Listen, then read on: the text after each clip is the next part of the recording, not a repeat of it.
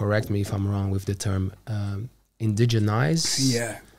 Yes. Can you take us through that? What, yeah. Okay. And that's what I mean, bro. Is I love that you picked up on that, because that's exactly what I've loved working in Hauraki, is learning about this concept of like, what does indigenize your space mean? And I think, and you just tell me if this makes sense, but it's the reinstatement of Indigenous ways of knowing. And I think because we're in New Zealand, it's the reinstatement of Māori way of knowing.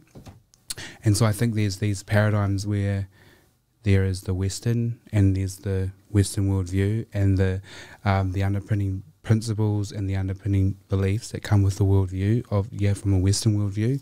And it's just the reinstatement of, all right, if we were, thousands of years ago, what would our tupuna way of kind of conceptualize this problem?